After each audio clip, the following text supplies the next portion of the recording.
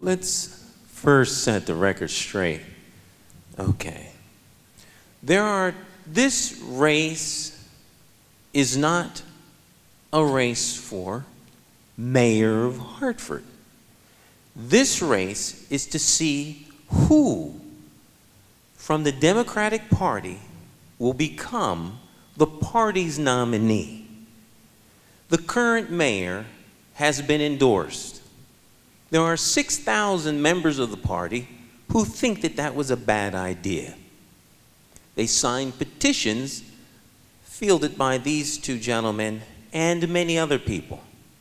Between the two of them, they got 6,000 votes of no confidence. I am not running to be the head of the Democratic Party here in Hartford.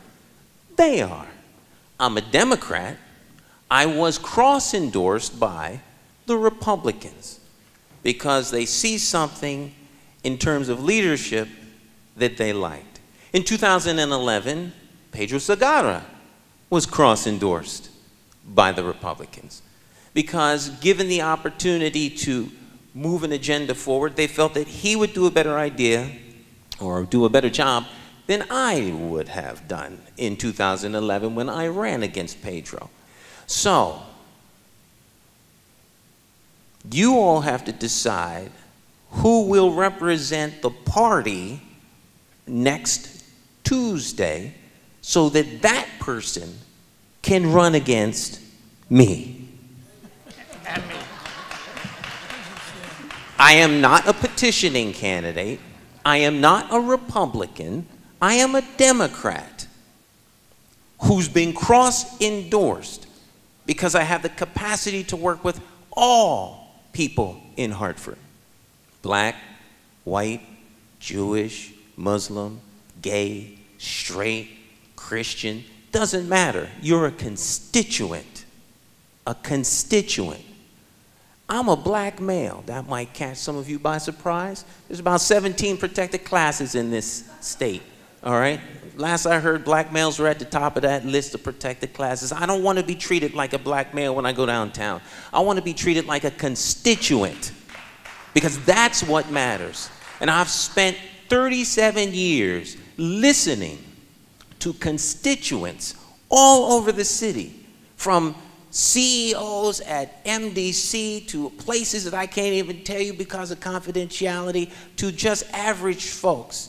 And across the board, their biggest lament is that no one listens to them like they don't matter. You vote for a city council, then they throw you to the side. You come and you sit for hours and you come up with a plan for Weaver High School and then you're dismissed. At what point does the constituent matter? The constituent matters when you vote for a mayor who will put you first. I've done it for 37 years. You're likely to do what you've done, okay?